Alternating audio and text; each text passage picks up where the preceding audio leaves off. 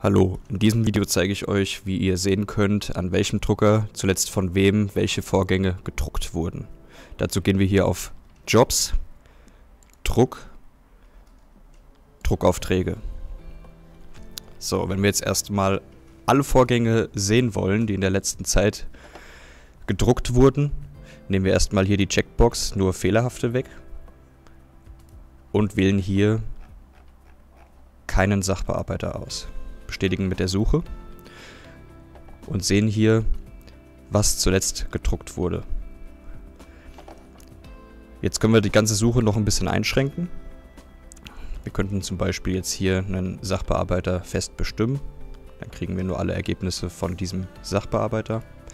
Wir können aber auch hier bei Titel die Bestellart zum Beispiel wählen, das Angebot wählen, den Auftrag wählen, verschiedene Vorgänge können wir hier auswählen und einschränken.